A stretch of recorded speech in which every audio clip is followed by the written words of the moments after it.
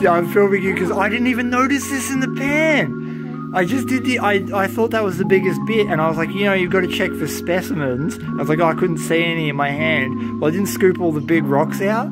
You're not going to freaking believe what I've got in my pan right now. Fern, Zoe. Oh my God, Fern, you were there when we found this.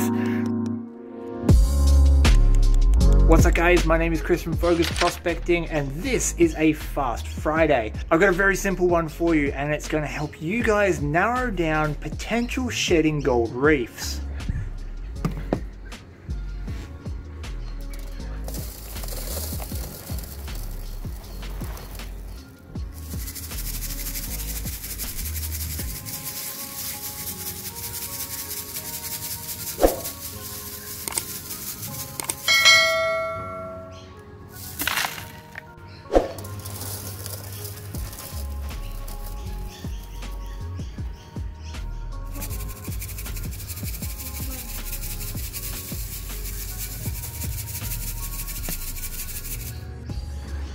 This is a bucket of ore that I just collected from a potentially shedding reef.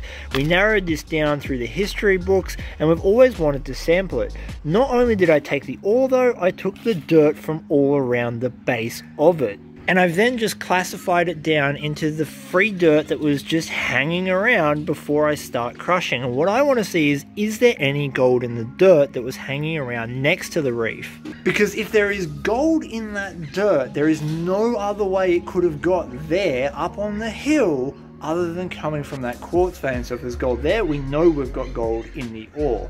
Let's wash that dish. Ooh, this dirt is dry.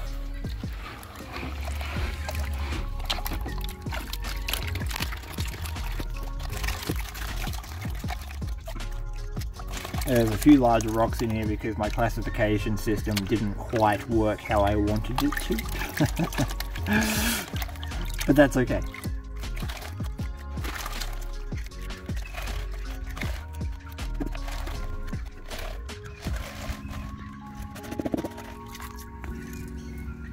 You gotta check for specimens if you're doing this.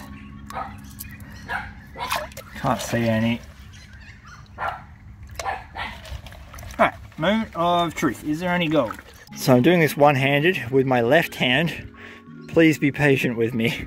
Any gold in here indicates that that vein is shedding, and then that ore that we collected today would 100% be worth crushing up.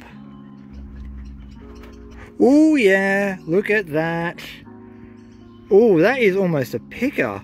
And we got some fines. Have a look at that. That is a solid little piece of gold. And it's got a heap of micro friends in it. That is an awesome result. So I know that's not a heap of gold, but what that tells us is that the vein that we took that sample from is shedding. So not only would the vein be worth checking, but probably the soil around it for larger pieces. Yeah, I'm filming you because I didn't even notice this in the pan. I just did I thought that was the biggest bit, and I was like, you know, you've got to check for specimens. I was like, oh, I couldn't see any in my hand. Well, I didn't scoop all the big rocks out. You're not going to freaking believe what I've got in my pan right now. Fern, Zoe, look at this one. Ooh. Eat it, Fern. That is a... Don't you dare eat. This nugget was hard to find and get. Look at that.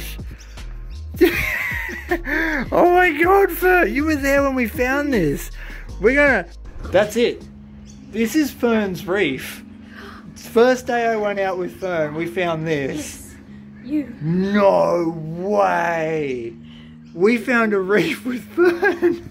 Look at you, my lucky little papa. I hope this little trick does help you on your search for that mother lode. It's a lot simpler than crushing the ore. All you have to do is take the soil from around it. All right, until next time, peace, and I'm out.